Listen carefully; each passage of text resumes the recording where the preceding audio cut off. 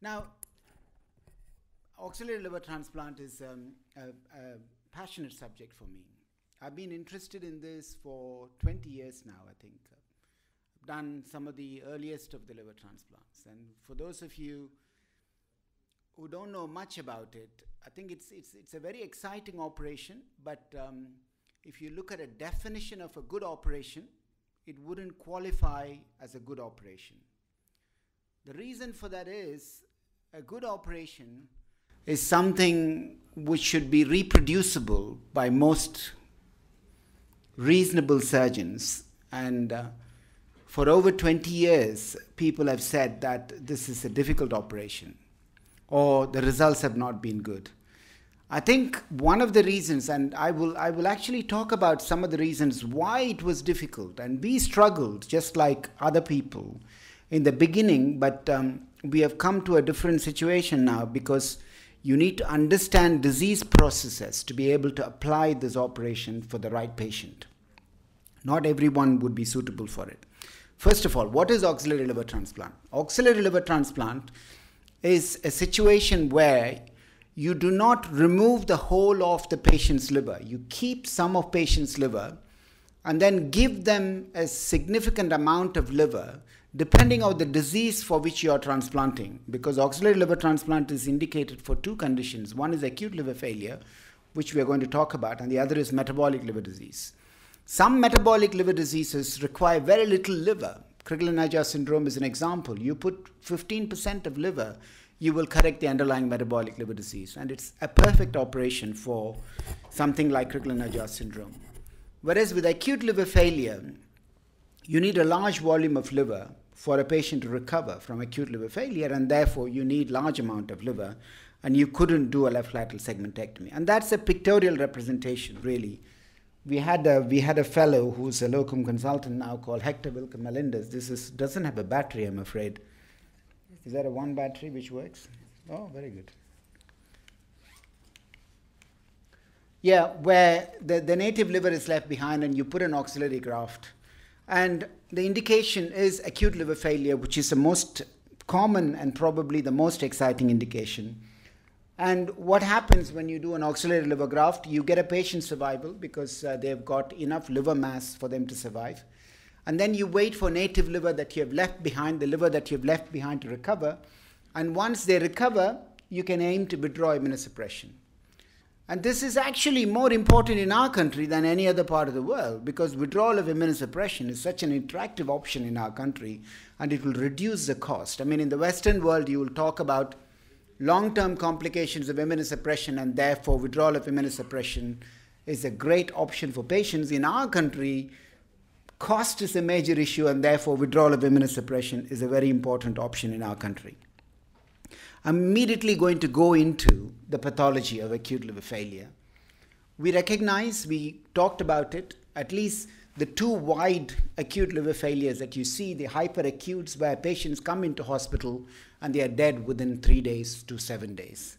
And the other ones who linger around in your hospital with high INRs, grade 2 encephalopathy or grade 3 encephalopathy, and then they slowly die, and usually they die of sepsis rather than liver failure itself. Their INRs don't go high until they actually become septic and their encephalopathy gets worse. So this is a classical example of a hyperacute liver failure. I've been using this picture for many, many years, and I've even seen other people use this picture in their talks. So this is a paracetamol overdose, a very pale looking liver, not collapsed. Classically, people say acute liver failure livers are collapsed. Not collapsed because it doesn't have enough time to collapse, really, in the hyperacute phase. And the other one you see is a subacute liver, which is also pale. And if you take a biopsy in any of these areas, you would have less than 5% surviving hepatocytes. And this is collapsed. You can see how small the liver is. But you also see that there are regenerating nodules there. This is not a cirrhotic liver. These are regenerating nodules.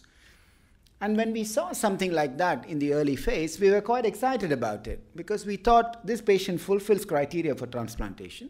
If you don't transplant, most of them would die of sepsis, really. A lot of people have mentioned that during their talks as well. And we have regenerating nodules. So this condition has got a potential to regenerate. So why don't we do an auxiliary? It seems a big shame to take away a liver which is attempting to regenerate. So those of the surgeons who have done subacute liver failure that commonly see surface nodules in these livers, which are really regenerative nodules. So the first mistake we did was to think that this is better and that the hyperacutes are worse. And the hyperacutes also have toxic liver syndrome because most of the liver is dead and their hemodynamics are very rocky during the operation and in the post-operative period. And we thought leaving a hyperacute liver is actually harmful to the patient and potentially might kill the patient. So we thought this is the best indication for auxiliary liver transplant.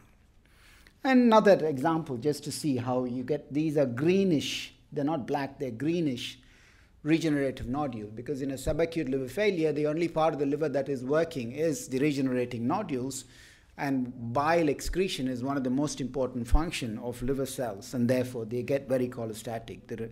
These cells get cholestatic. This is actually not a picture of acute liver failure. This is the Crigler-Najjar syndrome, just to show you an example of doing a left lateral segment auxiliary.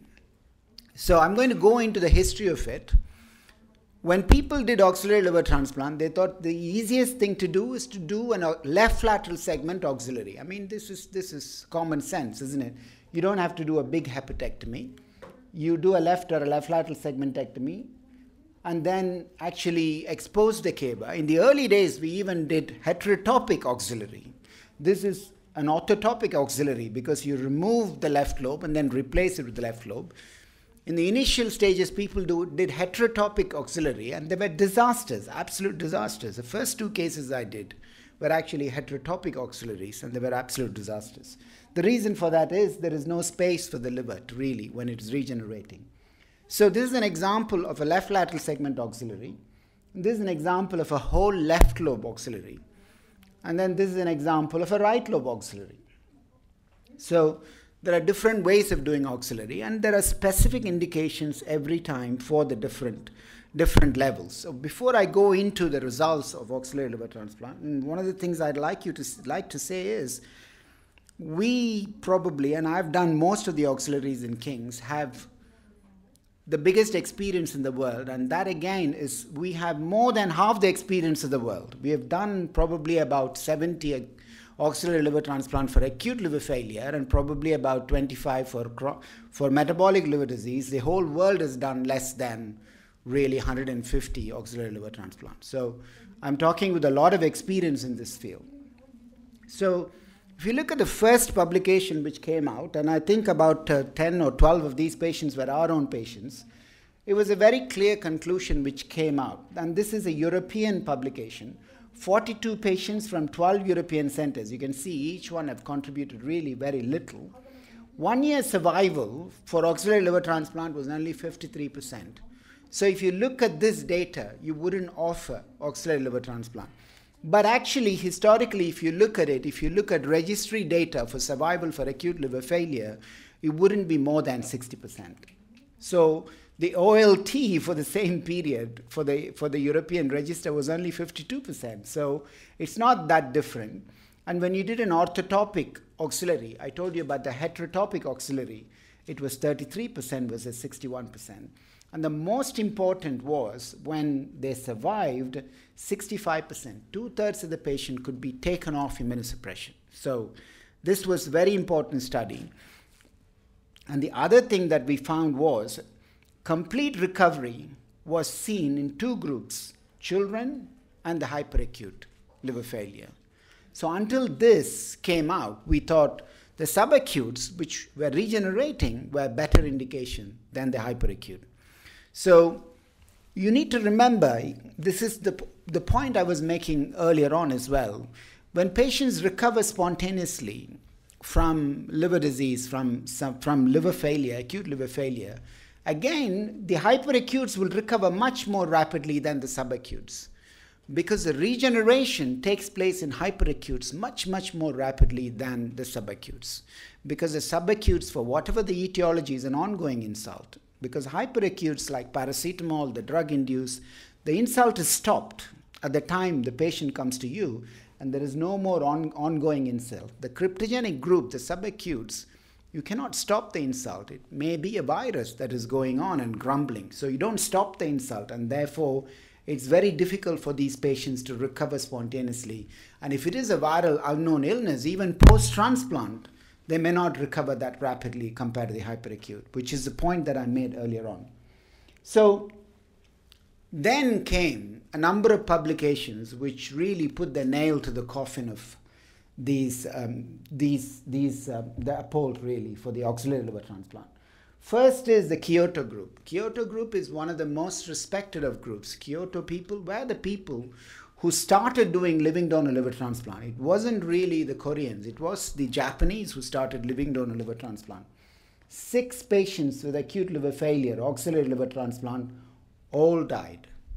So when somebody like that with such experience comes and says, this is not a good operation, people would be scared of doing it. And they did it for a various indication. That's one of the problem. Really, I mean, I know Professor Tanaka very well. I've worked very closely with him, even in the early days. In fact, he came to us and had a discussion with us and went back and started doing all of this for various indications and landed up with a lot of problem. Now, in Europe, you know Andre Bismuth's unit, which is one of the most respected units, the unit for really HPB surgery. They did 5 cases, 3 regenerated. Among them, 1 died of neurological injury and 2 are alive with neurological sequelae. So that is again a big problem for everybody, that auxiliary liver transplant is actually not a good operation. But what have we done? Why is it that we have got better results? So this is the largest series in the world, or I've said more than 50% of the series of the world. 64 patients for 630 acute liver failure transplants. So King's College Hospital, I mean, this is data from 2 years ago, really. In King's College Hospital, we have done 630 at that time liver transplants for acute liver failure. Only 10% of them actually were suitable.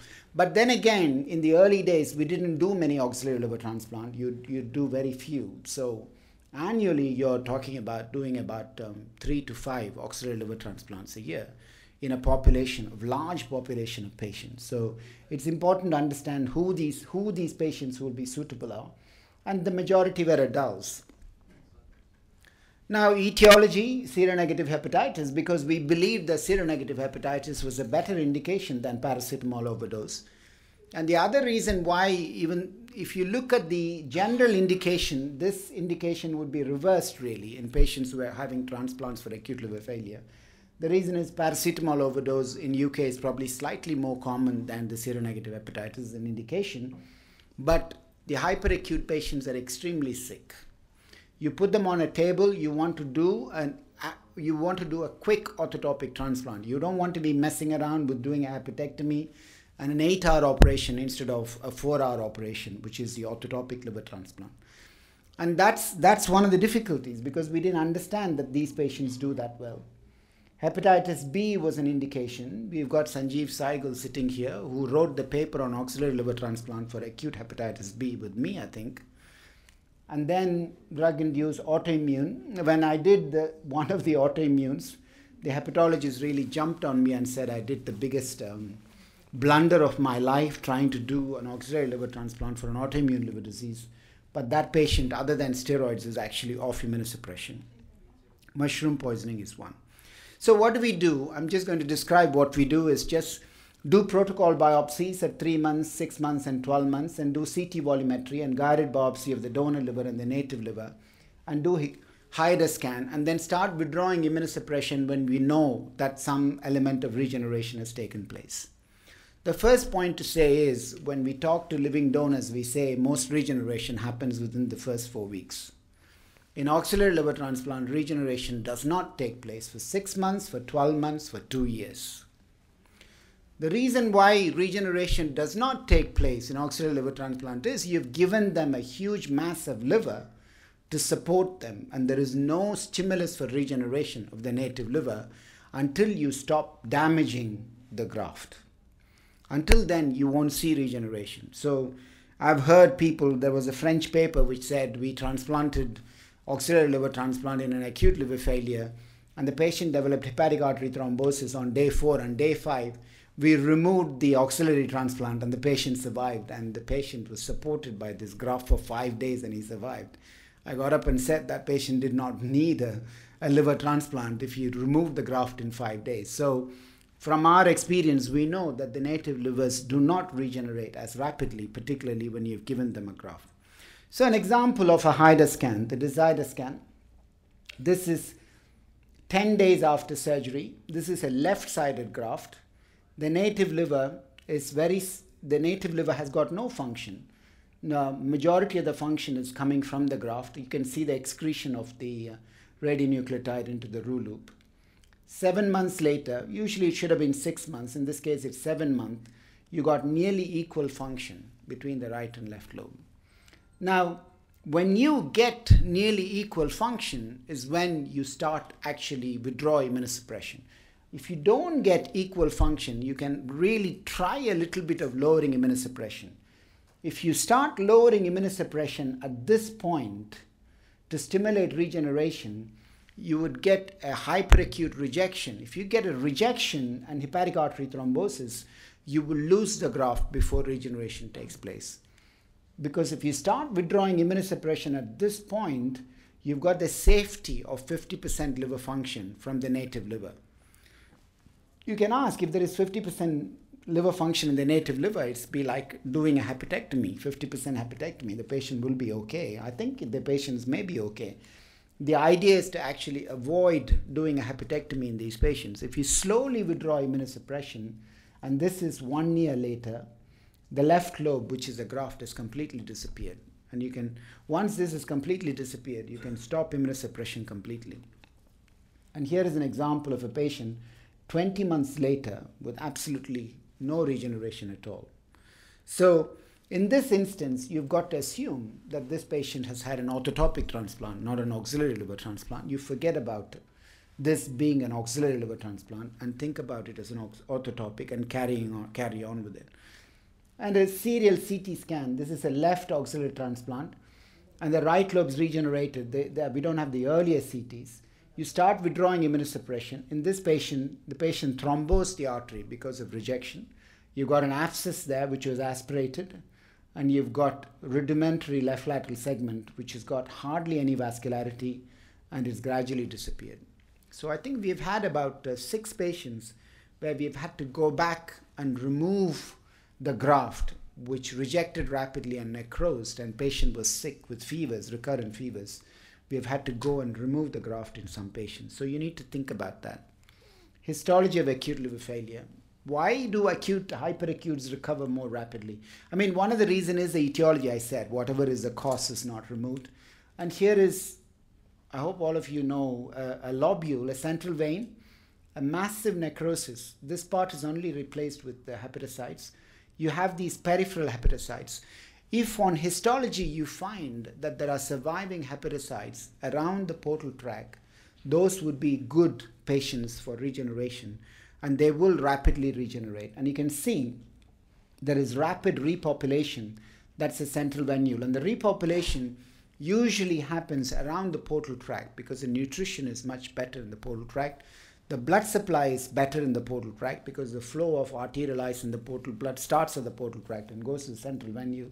And you can see the regeneration is better. And this actually, and as you all know, this can actually become completely normal architecture other than really some flimsy fibrosis in some regions. If you look at a eosinophil H&E section, you wouldn't even know that this liver had hardly 10% of the hepatocytes. Now, the overall survival of the 64 patients was 80% survival, and this is more than 10-year follow-up. This is not 1 year survival would have been much higher. This includes the 2 patients who died at 2,819 days and 1,505 days. One was a suicide and one was a sepsis that was a hepatitis B patient who had a recurrence who died of sepsis 5 years later. So the results are not bad. People say, why do you want to do this? The results are not better than orthotopic liver transplant. We don't do this operation to improve the results. The bonus for this operation is actually withdrawal of immunosuppression. If you can demonstrate safety of the operation, and safety should be equivalent result to an orthotopic liver transplant, it is as good an operation. And we have very clearly demonstrated that it is a safe operation to do. And there were 20 children, 3 died with 85% survival. The adult results were not as good as the pediatric results. And I'll tell you the reasons why. The first 5 years, if you look at the results, we had a 43% mortality. In the subsequent, when we have learned about, it's not about learning the technique. I'm going to go to about learning the disease process, which has actually changed our understanding. It's not the technique.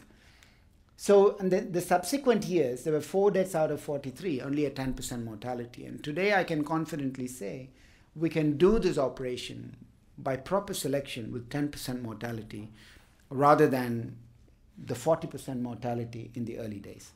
Now, in the early days, what we did not understand, and you have to remember, this is the era before living donor liver transplantation came. We did not understand small foci syndrome. So when we got a patient with acute liver failure and we are leaving behind the right lobe or an extended right lobe, we automatically thought that the right lobe had some cells. Otherwise, the patient shouldn't be alive. So our understanding of acute liver failure was the right side's got maybe 10% of the cells. So we'll put a left lateral segment and then that'll be enough for the patient to recover. And that was very wrong. That's very wrong. Only now we retrospectively think about it and know all of these patients really died of small foci syndrome. A small size graft in acute liver failure is really a bad news.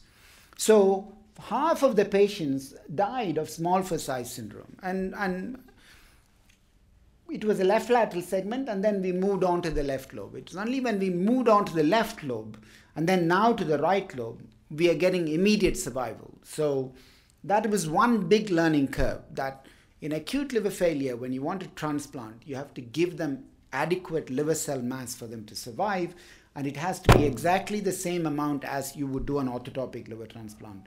Do not rely on background surviving hepatocytes in the native liver that you're leaving behind. That was the first lesson we learned, and we already get better survival. And this is just to show about small foci syndrome. Second, this is the first lesson we learned. The small foci is actually a lesson which was a retrospective lesson learned. This is a patient with paracetamol overdose, and this was the first auxiliary we did, really. And this is auxiliary heterotopic, not orthotopic, because the patient's whole liver is still there. We put it underneath it, and the patient died. Was a picture of a small foci syndrome. You can understand, because this liver is not adequate for a patient to survive of an auxiliary liver graft. And we did a laparotomy 5 days later or a week later. You can see the right lobe, that is the whole liver, the graft expanded enormously. So our first understanding immediately of looking at it is this liver is regenerating rapidly, and there is no adequate, the hepatic vein, which is under there, anastomose, has to have an outflow obstruction, and this looks like an outflow obstruction. So that was our first understanding. Actually, it wasn't an outflow obstruction. Histologically, when you look back, it wasn't an outflow obstruction. It was actually a small foci syndrome, because this liver is desperately trying to regenerate and getting large and is becoming cholestatic and septic. And the lesson learned was that you have to do in adults a right auxiliary transplant. In children, you don't have to do a right auxiliary transplant, and you cannot do a right auxiliary transplant. Why? Children are small, have got a small body cavity. Donors are always adults, whether it's cadaver or live donor, it's always adult. A right lobe of an adult won't fit into the right-sided body cavity of a child. So you have to do either a left lobe or a left lateral segment. The other thing about children is a left lateral segment implanted into a child is usually adequate as an orthotopic graft itself. The graft recipient weight ratio would be more than 1%. So the point to remember is you don't need to worry about any of these, what I've said for children. Always go and do a left lateral auxiliary liver transplant in children, which is the most straightforward to do. You would get a better outcome, and that's what we got as well. Even in the early days, we got a better outcome in children because there was no small foci syndrome. But we got a better outcome in adults only after doing a right auxiliary liver transplant. So if you look at individually the adults and children death, this is the overall including the early deaths, really, 8 early deaths, only 2 late deaths with the right lobe graft. But these were the left lobe grafts with a higher mortality. But still, you could have complete withdrawal of immunosuppression in 2/3 of the patients, some regeneration, which was very slow, in really 75% of the patients. So it is still worth doing auxiliary liver transplants in adults. And this children is actually published in the Annals of Surgery in 2009. You got an 85% survival with, again, regeneration seen in 82% of the patients. I mean, at the time of the study, 65 were completely off immunosuppression. You would hope that with time, 80% of these children will be off immunosuppression. And children coming off immunosuppression is very important because long-term immunosuppression, renal, risk of PTLD, all of that is eliminated. And also children have a particular problem of really non-compliance when they are young adults or in their teenage, because particularly acute liver failure children who have transplantation have no memory of their transplant. They don't know they've been unwell. They come into hospital, they're unconscious, they have a transplant, and having the medication is actually a burden for them. So whenever you do a transplant with acute liver failure in young children, immunosuppression is a burden. If they've been sick children, they have a transplant, at least they understand they will become sick again if they don't take the medication. Now, this is important data, which Alberto Quaglia is one of our pathologists who looked into histology of auxiliary liver transplant. And that has given us additional lessons, really. Now, he's demonstrated, he doesn't know the clinical picture we see. He only sees livers that are removed. And actually, that is so exciting that a pathologist looks at it and comes up with different description, which really fits with the clinical description we see. So he used the term diffuse type, map-like, and then those with no hepatocytes at all. So those with no surviving hepatocytes, when you did an auxiliary liver transplant, didn't regenerate at all. I don't know, if you waited long enough, they do. So the first thing he described was a diffuse type. I mean, any of you looking at this would say, this is hyperacute. This is paracetamol overdose. So you'd look at a cut section, it's actually looking very, very uniform. And if you do a histology on this, 95% of the cells would have disappeared. But the architecture is there for the regenerating cells. A few cells surviving around the portal tract will just refill the liver in no time without portal hypertension. And the next he recognized was, that's a histology, is a map-like. I don't know if you can see maps of, I don't know, it doesn't look like India to me or any other country. But this is regeneration, which looks like map-like regeneration. What we see on the surface or nodules is what is seen inside the liver. So this is what is seen when you cut a liver that we saw the operative picture of as a subacute liver failure. So we looked at how these, because histologically when you do, this is what we're going to get. You do a needle biopsy, he's going to say this is a diffuse type or there's a map-like type, because particularly when you take a biopsy in the region of what you see as regeneration. And he could say majority of the map-like, I mean the diffuse type were paracetamol overdose, majority of the map-like were seronegative hepatitis. I would have said that to him even without him cutting the liver to tell me what it is. By looking at a liver, I would have said that to him. And we looked to see the results of the diffuse type and the map-like variety. And actually the diffuse type, I mean, sorry, the results are not there. I don't know where the slide went. The diffuse type actually did better than the map-like type, which were actually regenerating. In fact, they were large regenerating nodules. Again, just to reinforce the point that I made earlier on. I think I'll conclude here. Auxiliary liver transplant is safe as a whole liver transplant replacement, and we can do that now, and you could even do it safer. Children regenerate better. I think it should be offered for children whenever it is possible, because most often it's only a left lateral segment, and you implant a left lateral segment into the center of the abdomen. The right side is not occupied anyway in children, and the native liver is going to quietly sit there. Complete regeneration and cease. In every patient who survived, who had a transplant for paracetamol overdose, the auxiliary liver transplant completely regenerated. So hyperacutes in contrast to what we thought earlier on, are the best indication for auxiliary liver transplant. And really, the selection should be based on the quality of the organ. In India, quality of the organ is not an issue because majority of them are living on liver transplant. And then the hemodynamic stability and the neurological complication at the time of surgery. And histology independently can make the same decision as the surgeons can make. Thank you very much.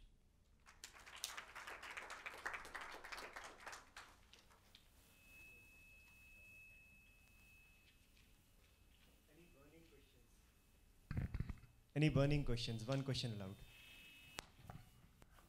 Dr. Rela, it was absolutely delightful talk, a clinical, pathological, a conceptual talk, I must say, and really thank you for that.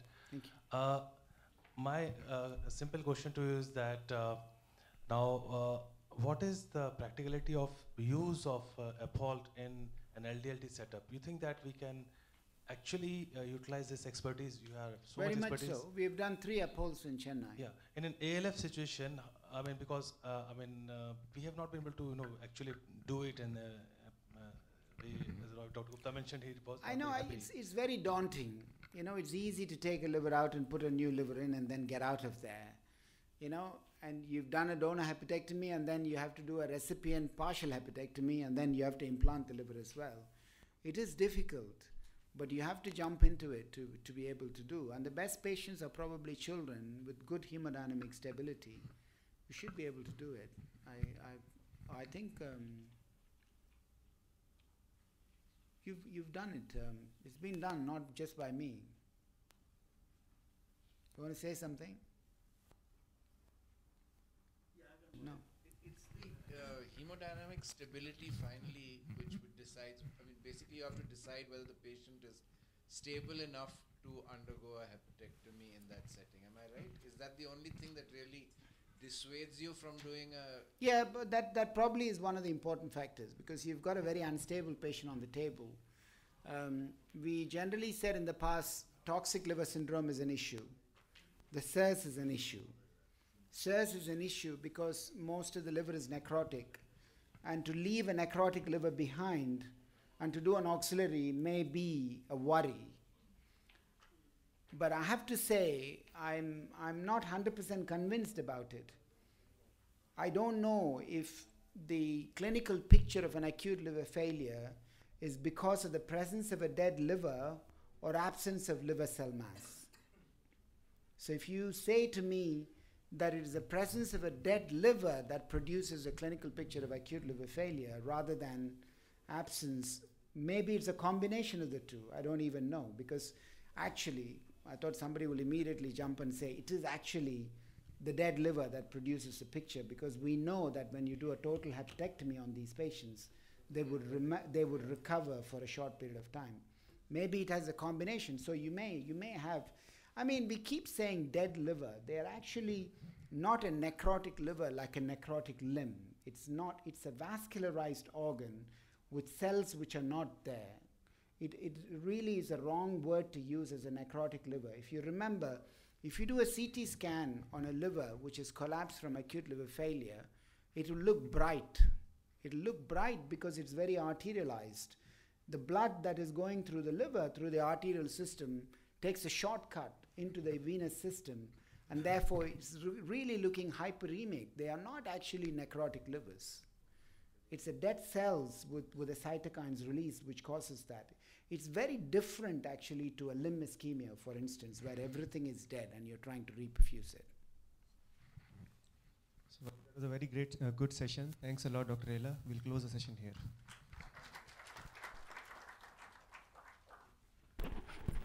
Thank you very much. I request the chairpersons to please give a memento to all our speakers. Dr. Subhash Gupta, Dr. Sanjeev Sehgal, Dr. Khakkar, and Professor Rela, please.